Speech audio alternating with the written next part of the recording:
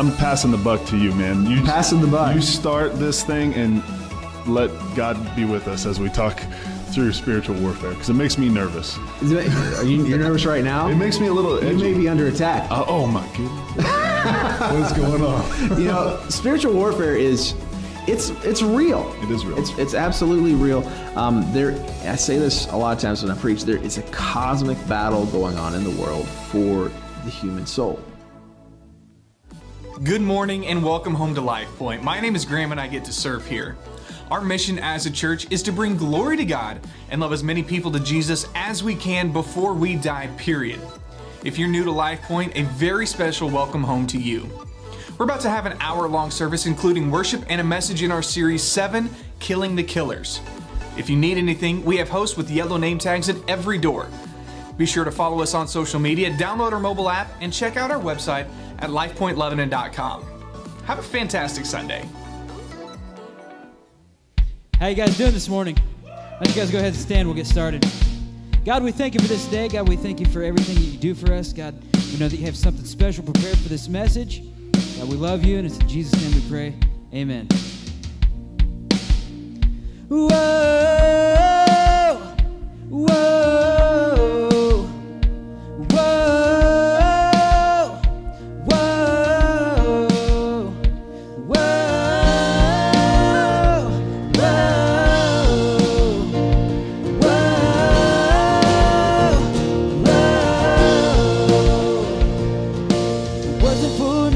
you shed your blood, so I'm gonna live like my shame is gone. I won't be shackled to the way I was. Oh, I'm gonna live like my chains are gone, gone.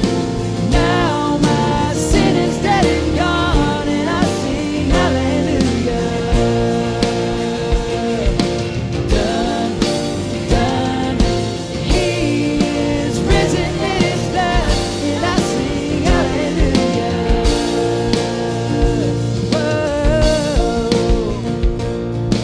Praise is a weapon that will overcome. Oh, I'm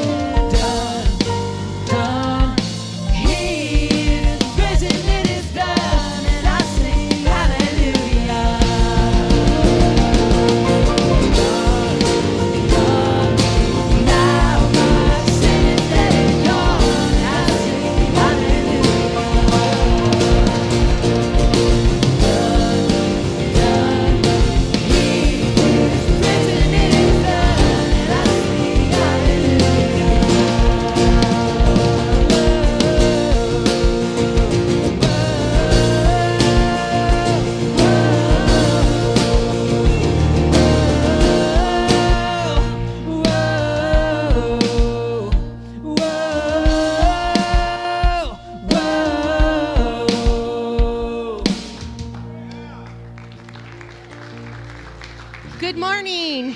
Look at this beautiful day that we have today. You may be seated. My name is Pam, and I serve in the youth. I love it. They call me Miss Pam. But I just want to give you a little information today. You can sign up to do your testimony, which is really awesome. I'm sure you have a story, so sign up. That's October 19th. And men, save the date on October 26th. There's a paintball event for you guys, which is going to be totally awesome. We'll have a 2nd Street block party down on 2nd Street. Just a time for you to go and love on some people in the community and have a really good time in fellowship. You may stand. Back to worship.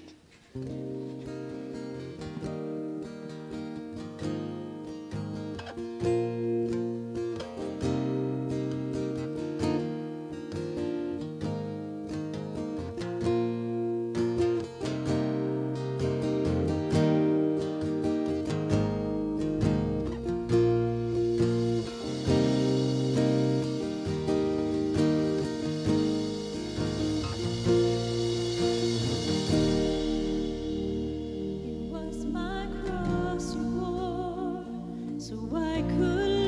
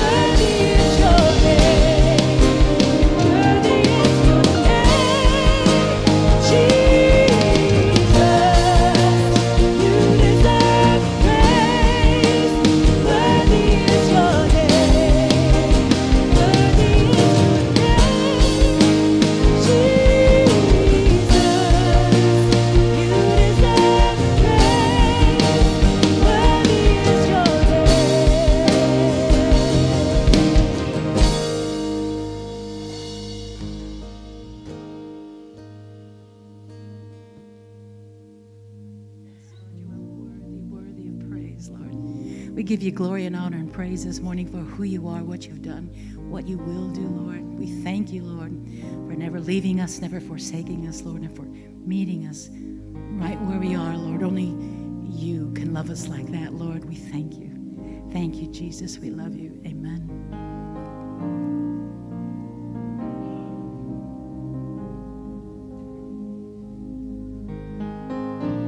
Can't go back to the beginning.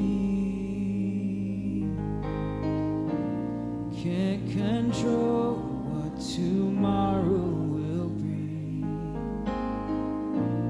But I know here in the middle is a place where you promised to be.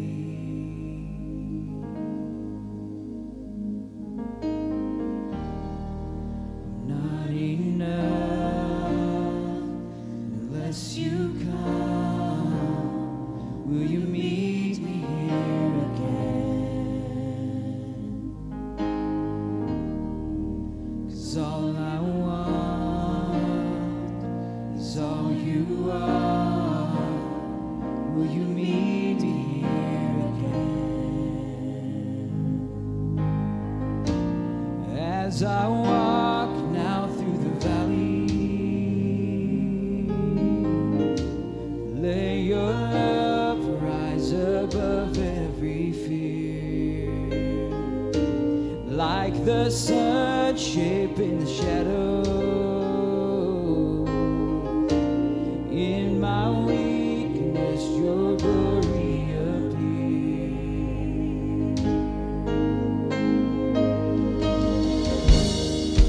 I'm not enough unless you come. Will you meet me here again? 'Cause all I want is all you are.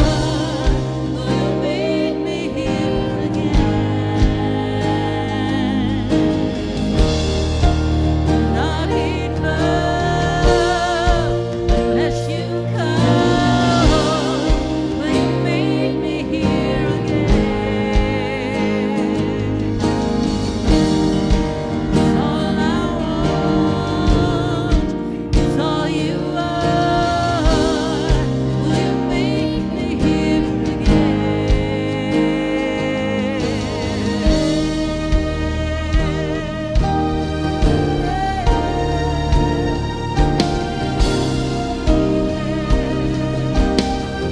Oh, and not for a minute was I forsaken. The Lord is in this place. The Lord is in this place. Come, Holy Spirit, drive us away. The Lord is in this place. The Lord is in this place. And not for a minute was I forsaken. The Lord is in this place. The Lord is in this place. Come, Holy Spirit, drive us away again. The Lord is in this place. The Lord is in this place. Oh, not for a minute was I forsaken. The Lord is in this place. The Lord is in this place. Come, Holy Spirit, drive us away again. The Lord is in this place. The Lord is in this place.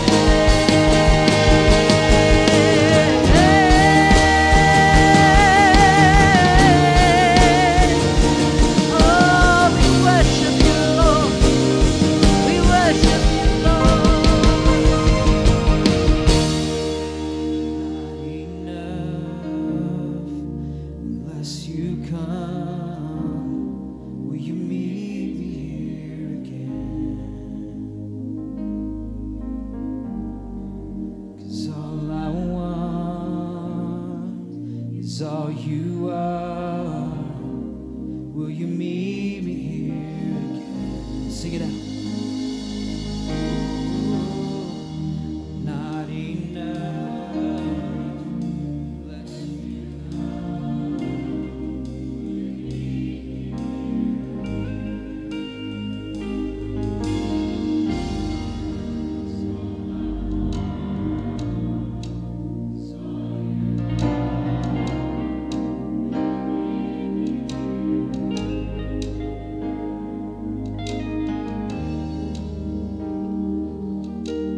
Dear Heavenly Father, Lord, we come to you now.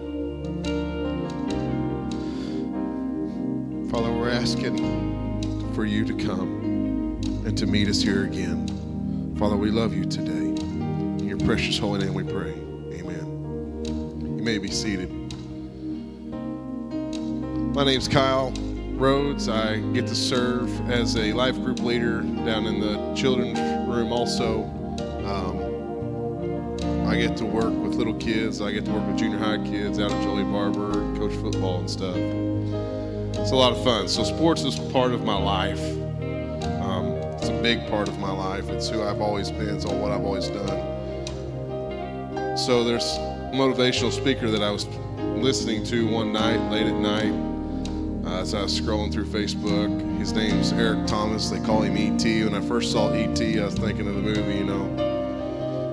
And he's an African-American, but he's a great motivational speaker, Christian guy. And he was talking to a group of football players, and he was asking them, the first question he asked them was, how many of you are going back to the hood to live with, to go see your boys in the hood? I was like, okay, where's this going? And a lot of guys raised their hand. And then he asked them, why are you going back to a life that somebody has brought you out of? And I'm sitting there thinking, okay, this is getting pretty deep. And then he began to talk on how they have an opportunity that most of them were African American young men, didn't have like their family had had. Well, most of us as Christians don't have the opportunities that we have today. There's so many things out there to help us, but the biggest problem that I see and that I face myself is I won't go ask. I won't go seek because I think I can take care of it myself. And September 30th is the day in history that I'll hate for the rest of my life. Things happen and you think, I can take care of it. Well, when it happens, you just don't know. So if tithing and offering is something that you're not for sure about, and it's beaten and dwelling in your heart, come talk to me. I'll talk to you about it. Go find somebody else, talk to them. Because I want to encourage you to go step out and talk to somebody about it. Because it's not easy, it's hard. You're like, how am I going to make this work? But when you're in the game that God has called you to play in, He will take care of you. He will. You're thinking, well, how will that happen? I don't know. But I can honestly say that God will take care of you.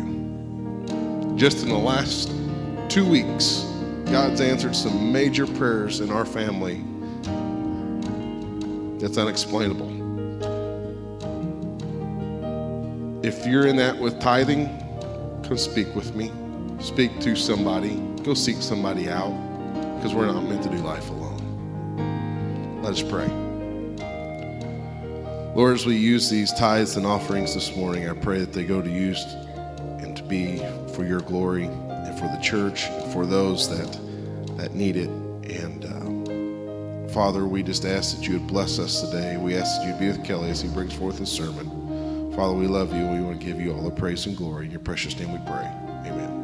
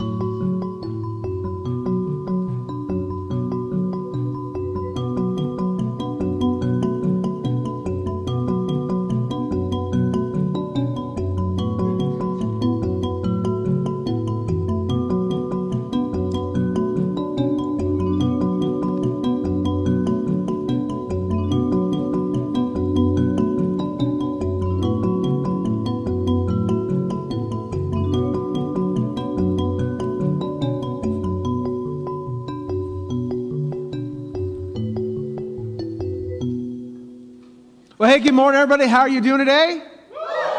All right. Well, I hope that everyone is doing as great as I am. Who is glad that fall is finally here? Anybody? Come on. Yes.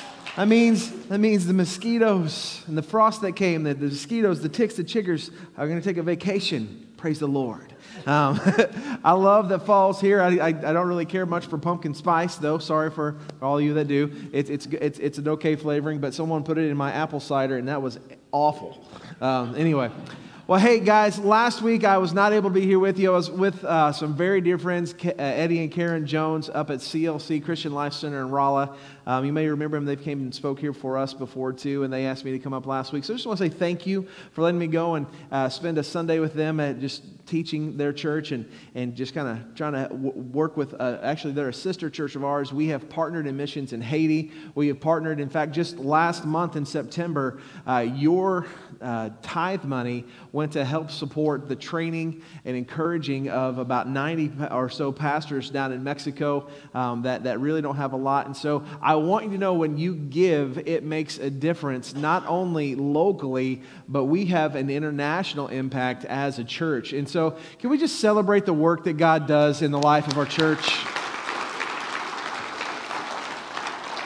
And while we're celebrating, didn't John do a great job last week? Let's give one up for John Brake. This is literally how this happened. We're talking about, the different topics within the 7 deadly sins that we can cover. And I thought, all right, that one is the hardest one. John, why don't you take it? And he said, sure, I'll take it. I like that attitude. It's awesome. But he did a great job. We are going to continue today in that series, week 2 of 7, Killing the Killers. We're looking at these 7 deadly sins. Now, this idea of 7 deadly sins is not new by any means whatsoever. This is something that's been around for a very long time in the history of the church. In fact, the idea of the 7 deadly sins comes from a guy named Evagrius of Pontus. He was a Greek monastic theologian back in the early 300s, and he was trying to come up with a way to talk about the struggles that we all have as human beings with sin. Now, the culture that he was speaking to and teaching was largely illiterate. And so he needed something that was easy for them to understand, that they could receive audibly, but that was also connected deeply to Scripture, but while still simple, was able to address the more complex issues and questions that arise in life and in the study of Scripture and theology. And so what he put together was something that he called then the 8 offenses and wicked human passions, and they were, in order of increasing seriousness, gluttony, lust, avarice or greed, sadness, anger, acedia, which is mental or spiritual sloth or apathy, vainglory, which is inordinate pride in yourself or your accomplishments, and vanity and pride. So you look at all these things together and you begin to see that, hey, so there's a lot of these that kind of blend together. And over the years, for about 300 years, his teaching stood, but eventually Gregory the Great came in. He was one of the first major leaders in the Roman church, so really the first pope. He put that together, and this was before there was a division within the church. Martin Luther didn't come around for another, I think, 1,300 years or 1,200 years. And so when we see all these different things that happen in the life of the church, this is one of the first places where all the Christians came together and said, okay, we believe these are issues. And so how are we going to teach on them? And then Dante wrote his poem called The Inferno, and the 7 deadly sins became manifest. And they are, of course, lust, gluttony, greed, sloth, anger, envy, and pride. Now, the order in which they have been taught has changed through the centuries, but the content remains the same. The reality is, these are human issues. That these issues, as they present themselves, are not new. These issues, as they present themselves, are not unique. They are issues that will probably be around as long as we're around. These are issues that people will always in some way struggle with and have an understanding of, at least understanding of the temptation that gets us there. But this is not just part of, hundreds and hundreds of years of Christian theology. This is actually part of our social fabric as well. How many guys were here for our movie in the park, our outreach? Actually had it inside. Anybody here for that? It was a movie. We showed the movie Shazam. Shazam was a blockbuster, big budget motion picture movie. We edited it down for the family and we watched it. And within Shazam, he actually also has the 7 deadly sins. This picture here is from the 1950s when Shazam was being created, and it shows that the big enemy of Shazam was the 7 deadly sins of man. And these things are represented here in comic book form. So this is not only something that exists within our church world, within the life of faith. This is absolutely an issue that exists in all of our culture, because we've all felt these temptations. We've all had some sort of pull in these areas, which is exactly what makes them so deadly. Some of us occasionally have a tendency to see where other people have fallen. And because they've fallen there, we kind of think to ourselves, well, I don't have that issue. That's not a weakness of mine. I'm strong enough, I don't really have to struggle there. That's not a huge issue for me. And in that moment of delusion, we're tempted to cross a line, to partake in the prohibited, sometimes if only to show how strong we truly are, because we are attracted to what we are told not to pursue. And we know that this is true, and particularly if you've ever raised a kid, you know that if you tell a child no, there's something about that very act of telling them no that kind of draws them closer to that prohibited behavior, right? You say things like, don't eat crayons, and they do. You say things like, don't ride the cat. There was a time whenever my daughter Reese was younger, and we said, Reese, don't play with the whiteout. And I have this picture as a perfect memory of that moment. I call this picture regret. She wasn't exactly sure if the white stuff would come off of her arms or not. So she just kept putting it on there. But we have these issues in life, and we can't be too angry at kids when they fail after they've been told no, because all 7 deadly sins exist because we, as adults, have found ways to get around the no. We found ways to justify stepping into that type of behavior. We know the no, and in fact, the very first one could not be more clear. It comes to us in Genesis chapter 2. The Lord took the man and put him in the Garden of Eden to work it and take care of it. And the Lord God commanded the man, you are free to eat from the tree, to eat from any tree in the garden, but you must not eat from the tree of the knowledge of good and evil. For when you eat of it, you will certainly die. And so you have freedom to eat from whatever you want. Eat anything. Eat all of it. Just don't eat that one. Don't eat from that tree. God directed them to their freedom before He warned them for the potential bondage. I like to point that out for a reason, because sometimes we have the broken understanding of who God is and what He's about. See, God is always for our good. Amen? God is always for our good. We sing a song around here sometimes called Good, Good Father. That's exactly what kind of Father our God is. He is always for our good. He is always guiding us and leading us into our best, no question. That is who God is. A lot of people think that God just wants to keep us away from the fun stuff, that God wants to keep us away from the good stuff. But the truth is, what God really wants for you is to walk in the freedom, is to walk in the abundance of the life that Jesus came to give us. That's what God wants for us. And so He points us in the direction of the good things first and says, have all of this, just don't eat that. I could eat anything I want, but I can't eat that. Any Meatloaf fans? There's a few. All right, good. I had to throw that in there. We do that, though. We get this thing in our minds that God and the Bible and church people, that it's all about saying no to things all the time. And that's what sort of faith, that's what a religion becomes about. It becomes about saying no and not doing things. But God is saying, I want you to experience life, and living life that God wants us to is really about saying the right yes than saying all the right no's. God wants us to continue to say yes to the life that He's calling us to. But there's a reality about no that that it's hard for us to take our eyes off of it. Mark Twain said this, there's a charm about the forbidden that makes it unspeakably desirable. We want it because we're told we can't have it. And this attitude is connected to our most base desires. It is this childish immaturity that exists within us that has been around since time immemorial. And it's an issue. The command was to enjoy what he declared to be perfect, and it was clear. Just as the consequences of what would happen if they violated command were also clear. That no is so attractive. And here's what happened, Genesis 3:6. When the woman saw the fruit of the tree was good for food and pleasing to the eye and also desirable for gaining wisdom, she took some and ate it.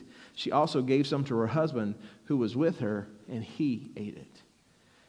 Did you catch that? Now, John rightfully pointed out to us last week, which was brilliant, that was the sin of sloth, the sin of Adam's inaction that allowed that first sin to take place. That's the reason why we're in this mess today. But that actually wasn't the first sin. That actually wasn't the first transgression. Gluttony was the first transgression. Look at the verse.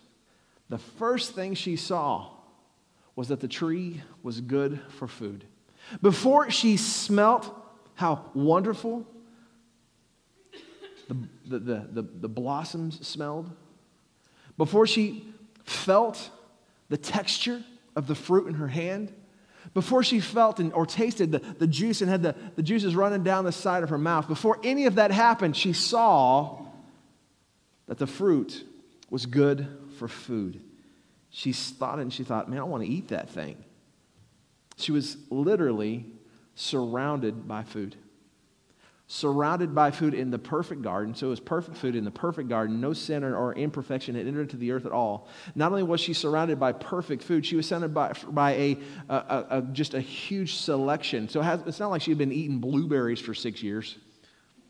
She was surrounded by a veritable cornucopia of good, healthy, wonderful produce that she could eat as much as she wanted, clearly indicated by God, but she had to have what she knew she probably shouldn't.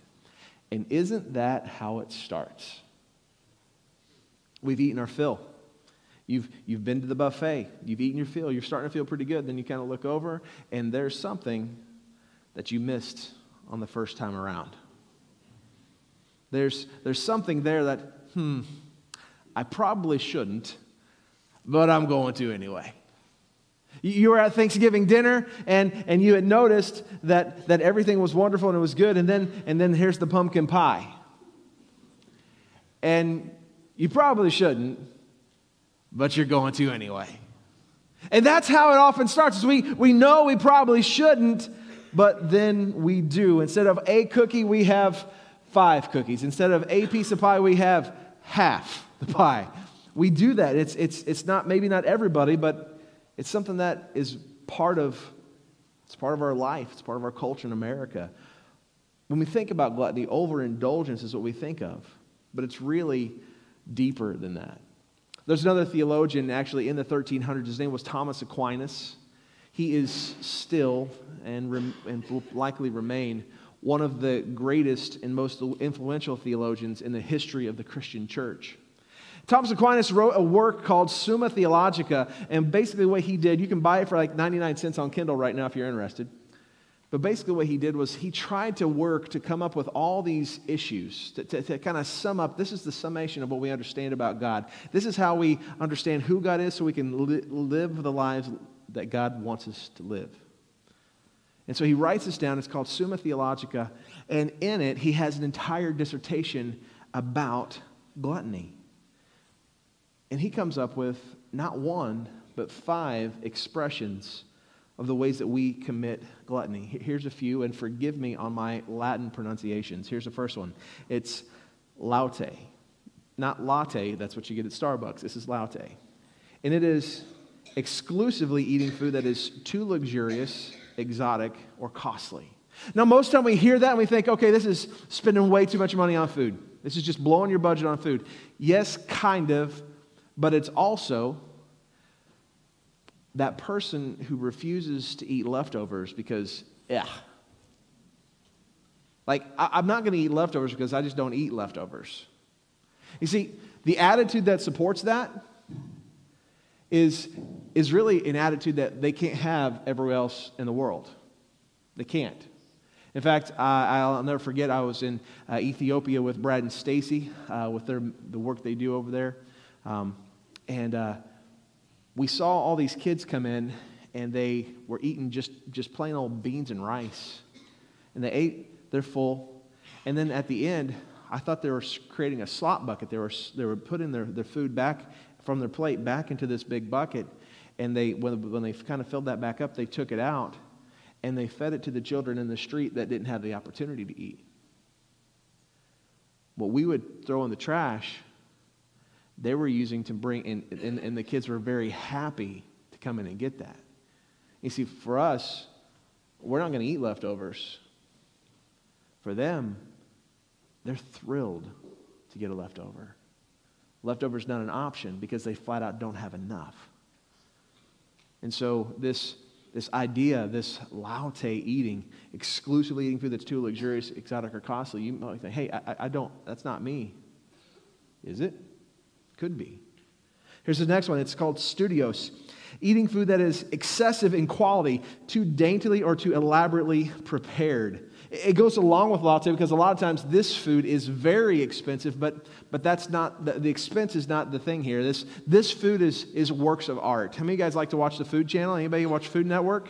You've seen those works of food. You know that cake that could double as like a UFO or a spaceship or something? You know, it doesn't look like a cake. It looks like a sculpture. There's some people that want to eat like that all the time. Everything is just too daintily prepared. And it's really the function of the food is to be artwork. But God did not ever intend food to be pleasing to our eye. He intended to be fuel for our bodies.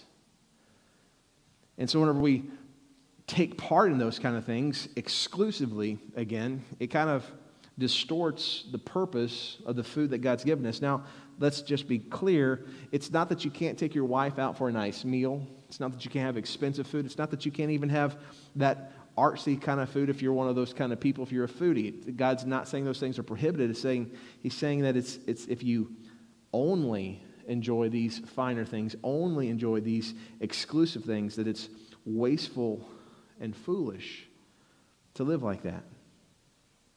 The next one is called nimis, which is eating food that is excessive in quality. It's too much. This is pretty familiar to us. This is the overeating aspect. This is the overconsumption aspect of gluttony that we're pretty familiar with, that we typically think of. But there's also this, which is periporere, which means eating hastily, too soon, or at an inappropriate time. How many of you guys ever eat in your car? Anybody? Aquinas would say you're a glutton. Anybody like to have a midnight snack?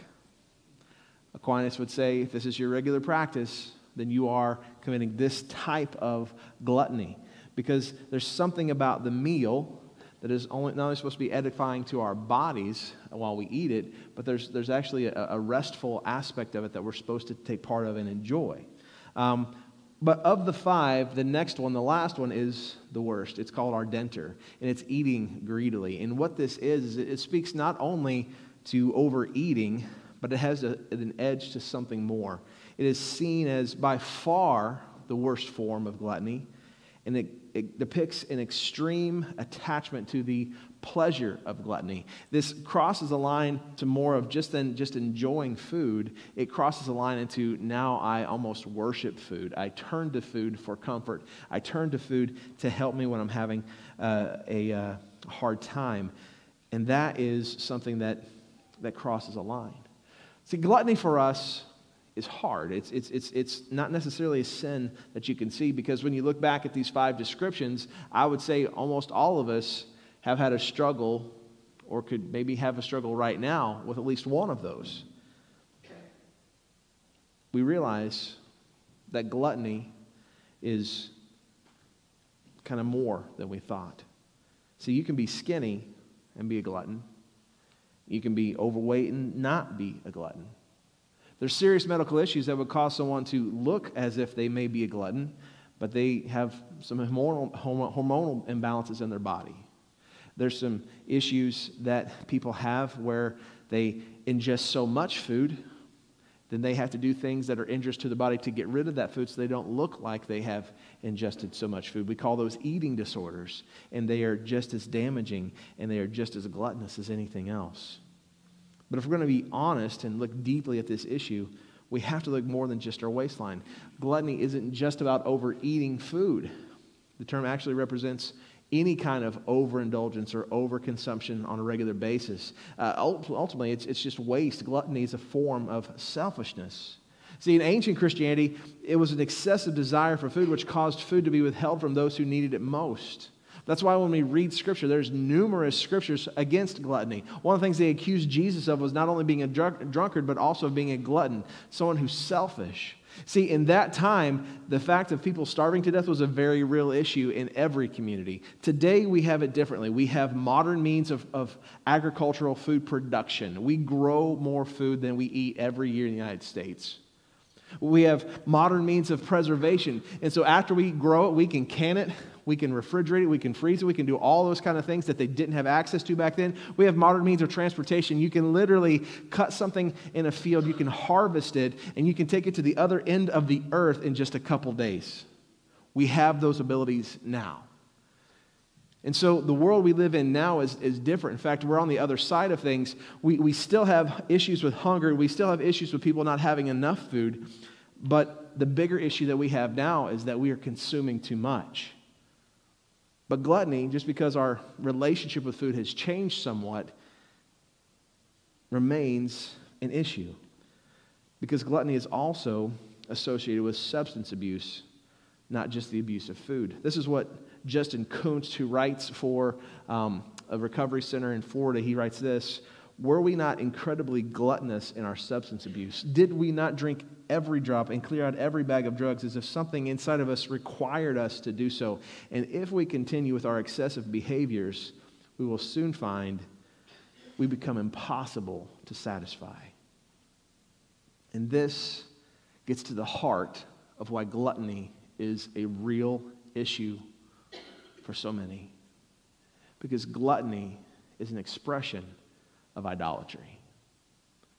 That ardenter type of gluttony is very easy to see, that we turn to it. It's something that begins to control us. Food becomes the thing that we think about at all times. This is true of the person who thinks about how much they can consume, as well as the person who thinks about how much that they need to control from coming into their body. Food dominates your thoughts.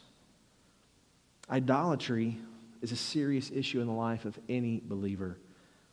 So it takes an otherwise minor character flaw and reveals it to be something much deeper, something much more dangerous.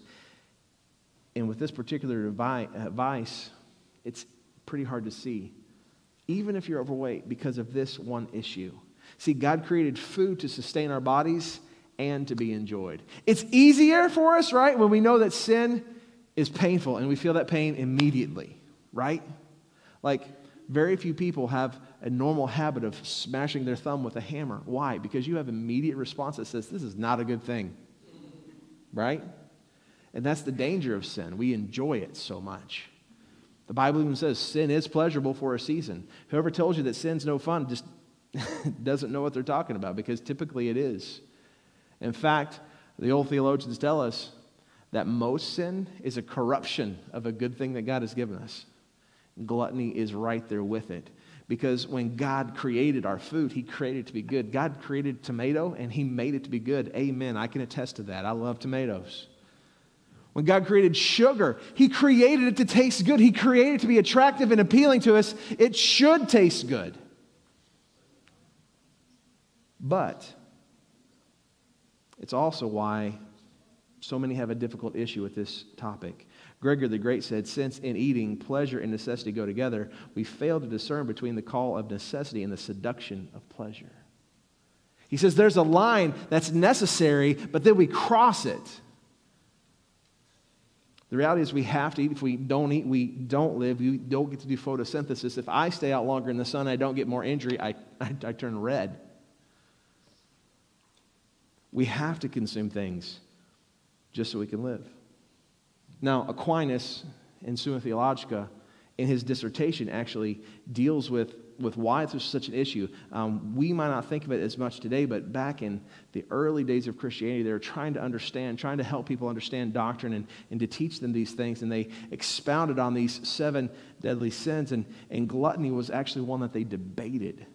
Like, the brightest minds in theology would get together and they would write these papers and they would send them out, and it wasn't as quick as it is today, but they would have these discussions, they would have these teachings, they would have these debates, and gluttony was one of those things that was debated hotly. And in fact, it took a long time for them to decide that it was actually, in fact, a sin. Here's the first objection. It would seem that gluttony is not a sin, for our Lord said, Matthew 5:11, what goes into someone's mouth does not defile them, but what comes out of their mouth, that is what defiles them. Gluttony regards food, which goes into a man. And therefore, since sin defiles a man, it seems that gluttony is not a sin. That was their line of thinking. But really what Jesus was talking about in this particular scripture, in this particular passage, was not about gluttony. It was about the Pharisees' fanatical adherence to a law to make them pure. But they didn't have the relationship with God. See, we can only get pure through a relationship with Jesus. And so they had this kind of broken understanding of what that scripture was. And so another argument rose up against gluttony being sin, and that is simply this, that we cannot avoid eating. We have to eat to live, and no man sins in what he can't avoid. Augustine himself, who's another powerful theologian, says, who is it, Lord, that does not eat a little more than is necessary? Like if you're supposed to have a 2,000 calorie diet, is that the line? If you eat 2,001, have you now crossed it? And how do we know when we've crossed that line? How do we tell when we've crossed that line? He says it's hard for us to understand and discern exactly when we have crossed that line. And so because we have this natural inclination to eat, and it's a natural and necessary appetite, gluttony can't be considered a sin. The debate continued. The brightest minds in the church argued over these things and debated these things. The church dissected the topic, and finally, in the third movement, the third objection, they started to, what I think made some good traction as they looked at what's called the first movement. Now, the first movement of any sin is thought to be the cause of the sin. Jesus spoke to this when he talked about the dangers of anger, because anger leads to murder. He talked about the danger of lusting of our girl because that turns to adultery.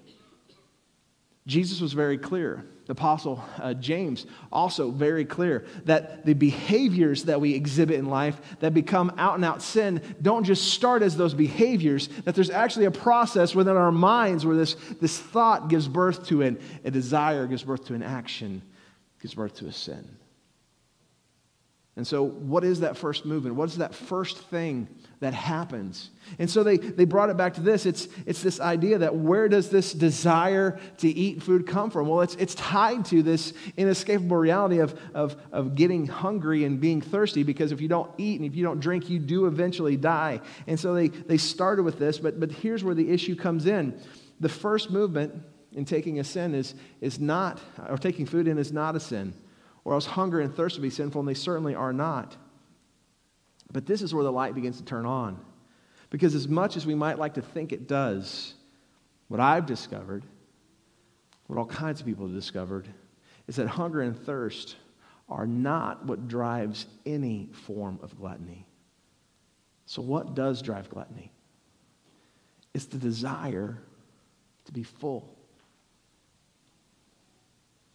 Now, that might sound counterintuitive, but think about it. When I say full, I don't mean that full like you get after Thanksgiving dinner. We know what that feels like. I mean full like this. You spent the night with your friends. You hadn't seen them for years, and you laughed and you laughed and you laughed. You cried. You enjoyed that time so much. It was full of memories. You are so thankful that you had it. You will always remember that night. And when you were done, you looked over at your spouse and you said, my heart is so full. You had a time in worship when you felt like God was right there in your pew, like your God was wrapping you in his arms, and you could just feel the power and presence of God in your body in such a way I was just filled with the power of God. This idea of being full is not something that's foreign to us. This idea of being full Man, that's the best way we can describe the best moments of our life. It means that we're satisfied. It means that our needs are met. There's an aspect of safety that's wrapped up in that feeling. But just as important as what we feel in those moments is also what we don't feel. See, the desire to be full comes from too much experience feeling empty. We know what it's like to feel full when we eat because there's an internal pressure that we can point to. There's empty plates that we can point to and like, oh yeah, I did eat that. There's something that points us in that direction that assures us that we are full. We feel the effects of the sugar or caffeine or whatever it is that we just ingested. And that feels good. And that's part of God's design for us. It's part of how He's wired us. It's good to feel full, but when we feel empty, we feel vulnerable, like we're missing something integral to our happiness. And sometimes that empty feeling is so powerful that it crushes in on us.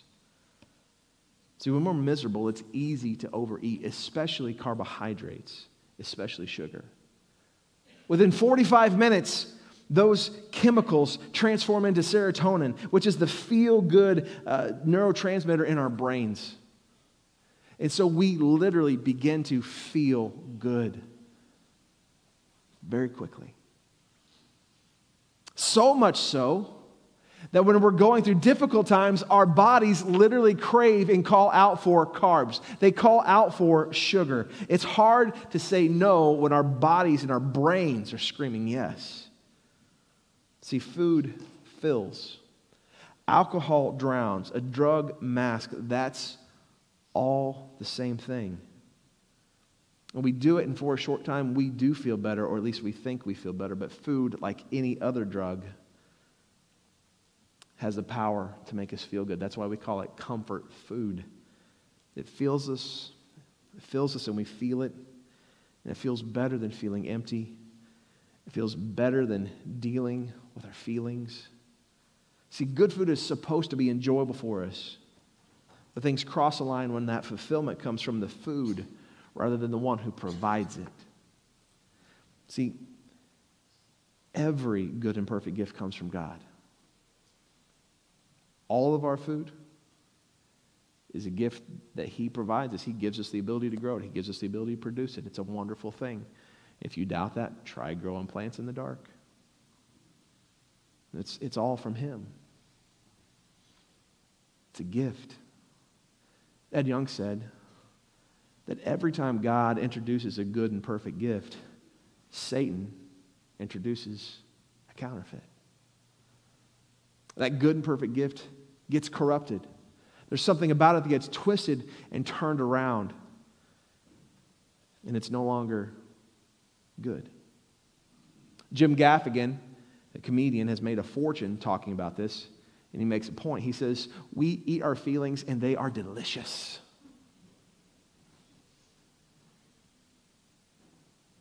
But it's easier to eat and feel full, to have that serotonin kicking around than it is to deal with the pain of our emotions. Because if we can feel good, then we're good, right? But is that true? Food provides a counterfeit for the validation that we need. So what do? The answer is multifaceted. According to centuries of teaching, the answer to gluttony is temperance. But temperance is much more than just saying no. Temperance is much more than just not doing. Temperance is more powerfully and closely tied to the spiritual gift of self-control that God gives us. It's not just about saying no to the wrong things. It's about saying yes to the right things. Remember the beginning, Genesis 2:16, you are free to eat from any fruit in the tree of the garden. God starts by pointing us to the good things that He made us for, that He made for us. He points us to things that we should pursue rather than just telling us what not to do. God is more concerned that we say yes to the right things than He is that we say no to the wrong things. And here's why. When you say yes to the right stuff, the wrong becomes unappealing. In May, I decided that it was finally time for me to start dealing with some of my issues in this area. I have always struggled with my weight. There was a time whenever I was in college when I was working out all the time that it wasn't an issue. But whenever I was a little boy, all the jeans we bought were Huskies. Just putting it out there. And so this has been an issue for me for all of my life. Some things just kind of happened. God brought some things to my attention, and He convicted me more strongly. I had felt some conviction before, but it wasn't really powerful. But this last spring, God really brought it to my attention that I really need to do something about my own sugar intake, about the way I use sugar, the way I use food to deal with my stress and my problems. See, when I found myself stressed, I would stop and get an ice cream cone. I'd stop and grab a Blizzard. I'd find myself sitting down not having a cookie, but I would sit down with a package of cookies, a bowl of ice cream.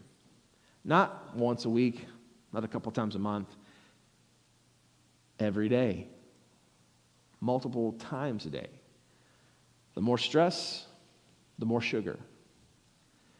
And God convicted me that this is an issue. See, if I did the same thing with alcohol, you would say I had a problem. If I did the same thing with drugs, I would have a record. God shined a light, and my eyes were open. I knew that I needed to make a change. So in May, I began to take my first steps to overcome sugar addiction. But I didn't want this to be about weight loss. See, the last thing that I need is to have vanity wrapped in with this.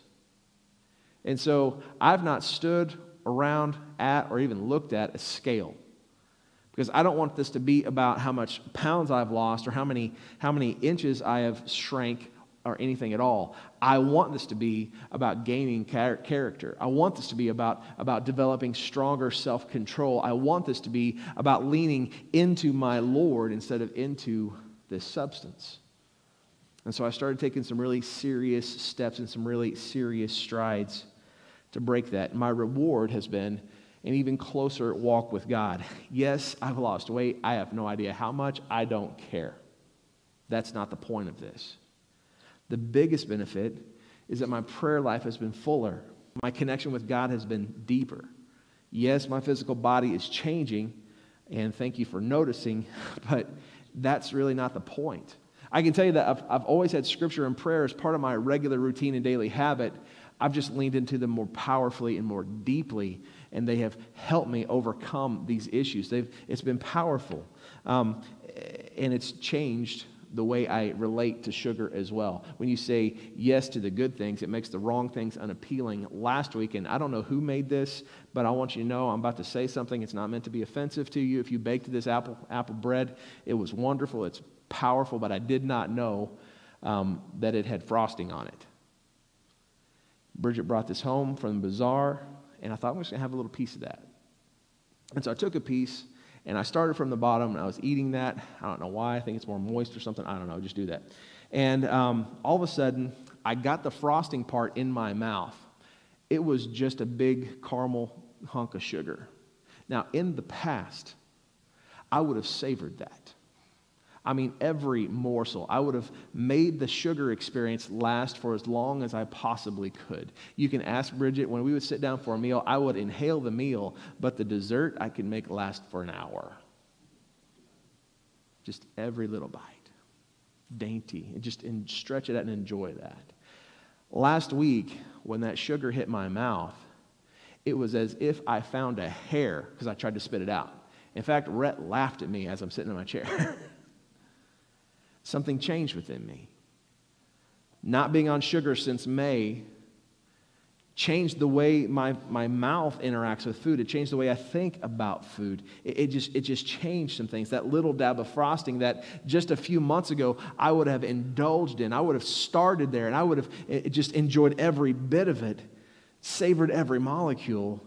Now I'm spitting it out. Why? Because when you start saying yes to the right stuff, the wrong stuff becomes unappealing. In the last 5 months, I haven't had hardly any kind of sugar at all.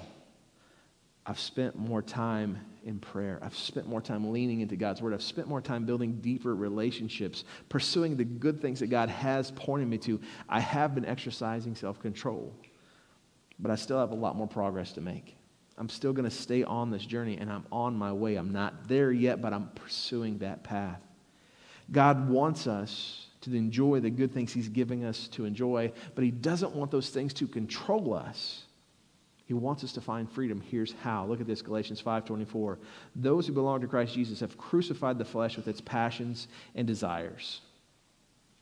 It says this, the way that the old Puritans used to teach about, they would talk about mortification of the flesh, which would have been an awesome 80s hairband. Mortification of the flesh. You know. But it is really about taking the steps that you can take and doing the things that you can do so that you can gain mastery over the temptations that bring you down. The holiness writers, John Wesley, the Methodists, the holiness people, they would say this. It was not just what you do, it's the power of God living in you that gives you the ability to overcome. We have to take these steps because God says, I've got more for you than for you to get stuck in these same old patterns.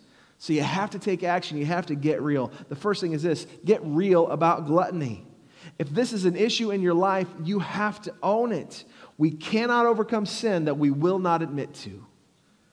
1 John 1:9 says this, if we confess our sins, he is faithful and just and will forgive us our sins and purify us from all unrighteousness. There's some confession that needs to be done. You need to confess yourself. I have an issue. Stop looking past it. Stop underplaying it. Realize this is an issue. Again, maybe it's not excessive eating. Maybe for yours, it's the intake of food that you control. And that's what your focus has been. Admit there's an issue. You need to admit it to God.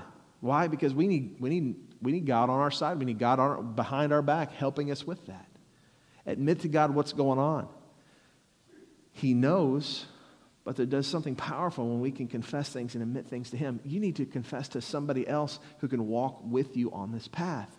Confession is the path to power and freedom. The second thing is get real about your recovery. Take it seriously. Take real steps that make a difference. Listen to this from 1 Peter. So since Christ suffered physical pain, you must arm yourself with the same attitude that he had and be ready to suffer too. For if you have suffered physically for Christ, you have finished with sin. Is this verse about the persecution of the church? Potentially. But this is really about us overcoming the sin that wages war against us in everyday life. He says you won't spend the rest of your lives chasing your own desires, but you'll be anxious to do the will of God. You have had enough in the past of the evil things that godless people enjoy, their immorality and lust, their feasting and drunkenness and wild parties, and their terrible worship of idols. So we have to come to this point. We have to come to this place where we have had enough. Enough. I'm going to take these steps. I'm going to take this seriously. The mortification of the flesh is a two-step process. Number one, God gives us the power to find freedom. This is what it says in Hebrews 4:16. Let us come boldly to the throne of our gracious God. There we will receive mercy, and we will find grace to help us when we need it the most. Mercy and grace are sometimes expressed in God giving us the power to overcome the obstacles that we are facing. It's not always God lifting us up and placing us over. Sometimes it's God saying, I am giving you the power to do what you need to do. Walk as if I am with you with the power that I have put in you to make a difference. He's telling us that we can do the things that he's called us to do, not because of us, but because of him.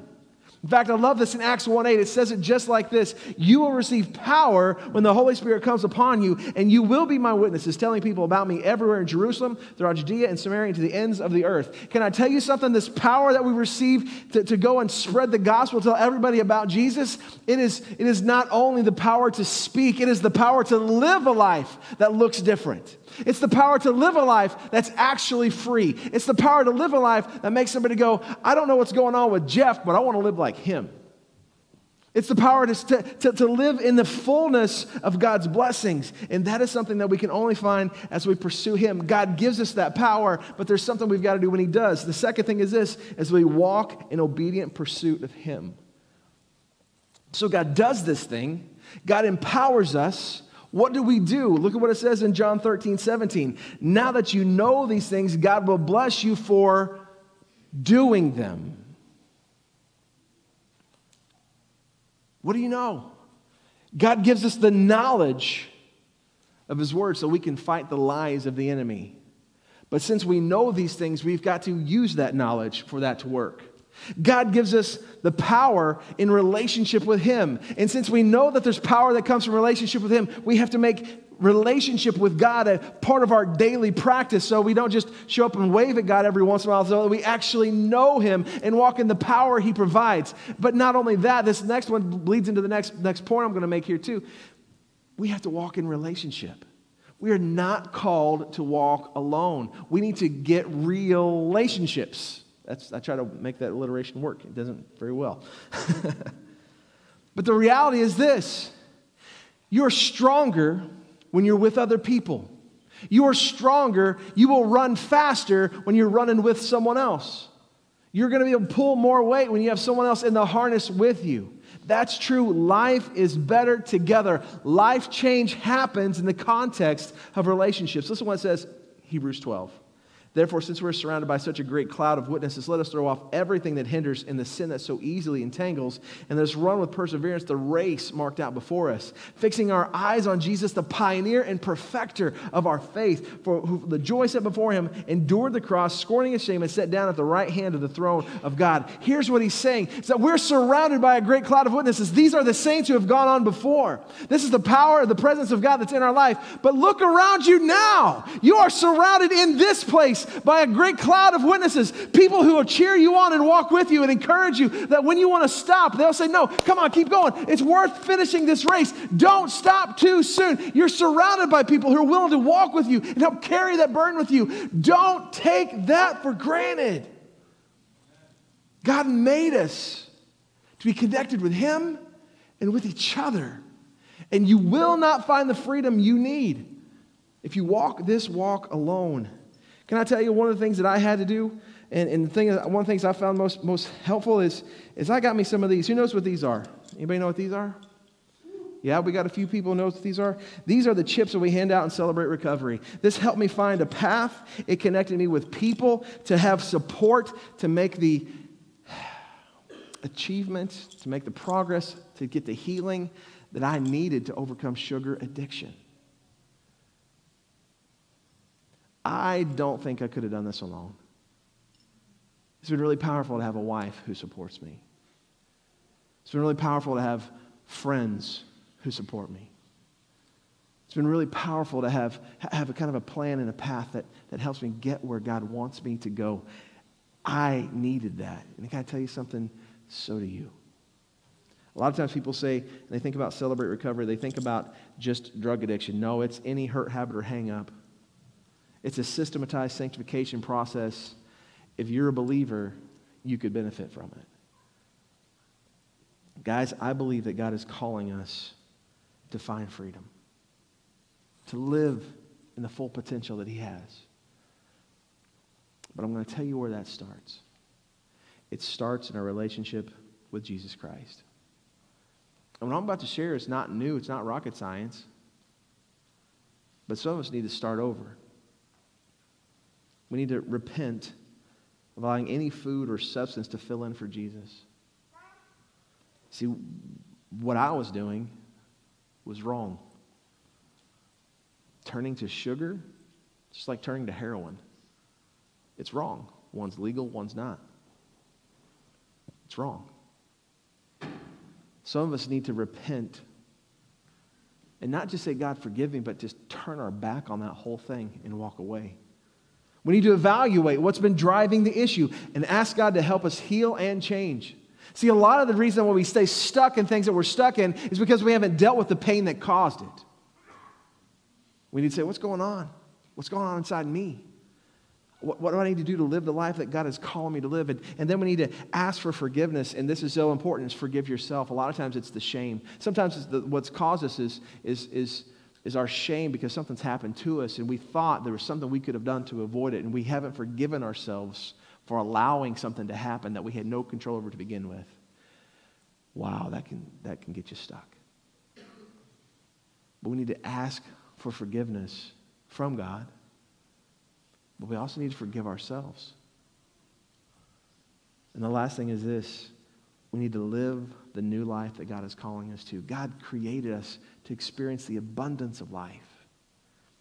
And He's called us to live in it. not dream about it, not think, well, that's good for somebody else, but it's not good for me. God wants you to live in that life. And part of that living is getting up when you fall. Proverbs says that a righteous man may fall 7 times, but he gets back up. And that's what living is. That's what living is about. It's about continually living and reorienting ourselves back to the Lord. This morning, if you want to make that decision, if you need to reorient your life, we're going to pray and give you a chance to do that. If you'll please stand with me, let's bow our heads. Heavenly Father, Lord, this is a tough topic. Lord, we want to minimize this issue, but it's serious. And God, I pray right now that our hearts will be connected to you. God, I pray right now that we could lean deeply into the life that you're calling us to. God, I pray that you would heal our hurts. And God, help us to find forgiveness. Lord, help us to be right with you. God, help us to seek you for the forgiveness of our sin. God, help us to embrace you for the life that you've called us to live. Father, we thank you for all that you've done. We thank you for all you're going to do. In your name we pray, Heavenly Father. Amen and amen. Grace and peace.